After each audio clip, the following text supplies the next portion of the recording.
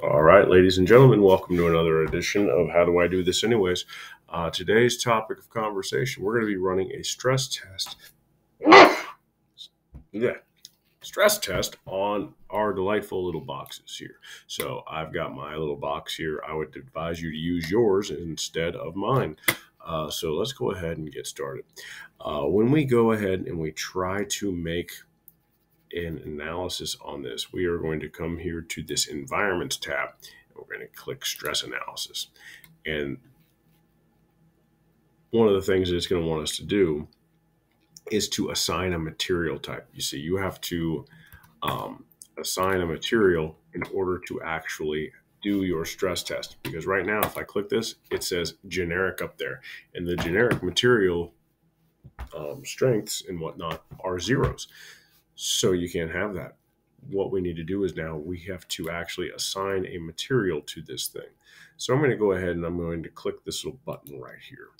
And I'm going to create a material, because if I scroll on down through the library here, I'm going to notice that the PLA that we know and love to print with does not actually exist here. So I'm going to choose to create a material. But before I do that, I need to make sure that I'm in the right units. So I'm going to click here and say set display units. And I want to make sure that I'm in metric standard, MPa, kg, J. Okay.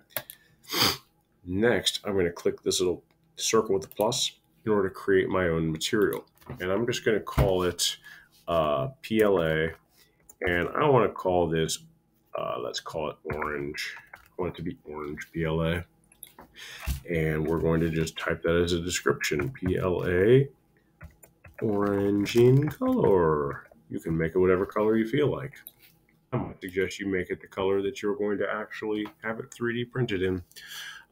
Type, we want to make sure that it knows that this is a plastic. And as far as this product information, if you were getting a specific product from a specific manufacturer, you could include all of this information in your documentation and it would store that in the model. The only thing we need here is the URL that we're going to pick all of this information, the mechanical and strength, which I went ahead and went online already to find that information. There's this neat little website called MatWeb, and they look at all kinds of materials and they test them. So what I'm doing is I'm copying and pasting the link to the website. So that way I can just have it right here in my documents. That way if anything changes or if I want to double check a number, I know exactly where it came from. Now, my appearance tab, this is where you're going to be able to change the color. What color did I say it was? Orange. Cool. So I'm going to select an orange color. You can define custom colors here and select any color of the rainbow you want. I'm not going to do that. I'm just going to select that one. It reminds me enough of Michelangelo, so we're going to go with that one. Click OK, and it should pop up as orange right there. That's orange enough for me. Now, as far as our physical properties are concerned, we're not worried about heat right now, so we're going to leave these alone with the thermal conductivity and all that stuff. But what we do need to do is we need to make sure that we are changing this. We want the behavior to be considered isotropic, because it doesn't matter what direction the forces are acting, it always behaves the same. The Young's modulus, you can pull from here, and that is actually for PLA 2.34 gigapascals. Then we need the density. I found that to be 1.3. Our yield strength, let's see here. The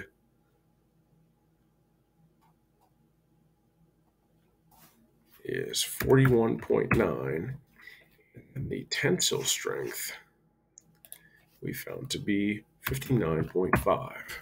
Those are all megapascals. And now we're going to click OK.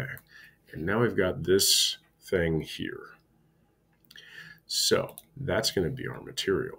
I'm going to click X, and I'm going to highlight this whole thing. And now I'm going to click here, and I should be able to find my PLA in there. PLA orange. Click it. It turned blue. Well, that's peculiar. Whatever, it changed it.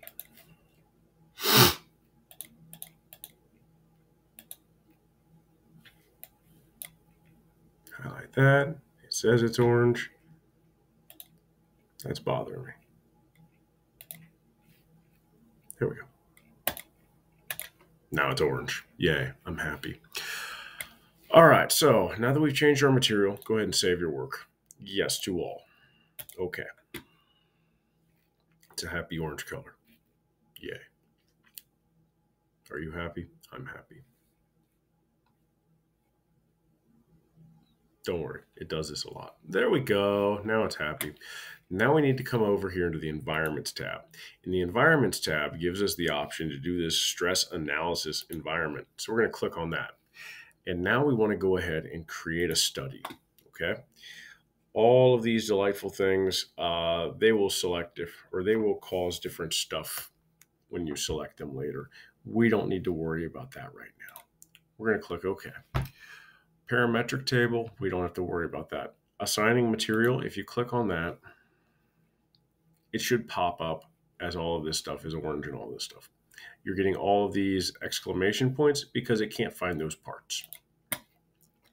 Let's see here.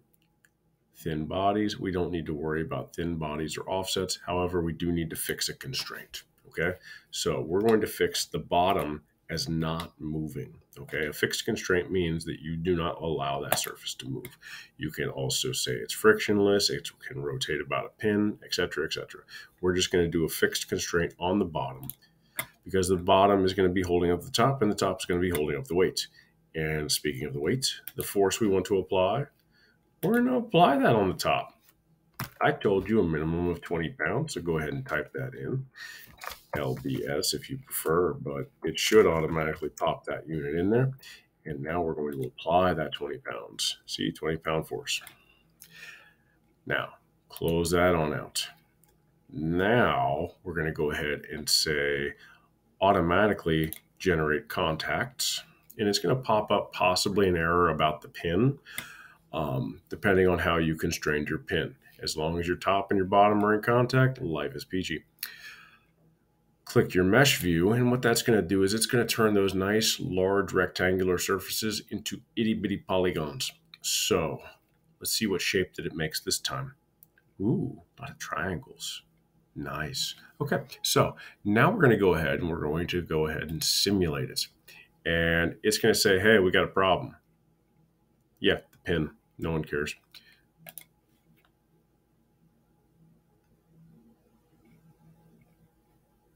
See, it put in a soft spring as the pin. Life was peachy. That looks good. Gosh. Close that right on out. Look at that. So what we're looking at here is that the stress for the von Mises stress test analysis is this area has very little stress actually associated with it, whereas you get a lot of stress here. Now, stress is like the deformation. The easier way to look at that is displacement. So if I double click on the displacement test and I look at that, I can see that where I'm applying the weight gets the most displacement, whereas the rest of the box gets the minimum displacement. I can also look at it just as a standard stress analysis, where you would expect the weight to be carried the most and to change the form in these areas along the corners. You can look at third principle stress, where it's going to apply it differently and distribute it across different areas. You can also look at the safety factor.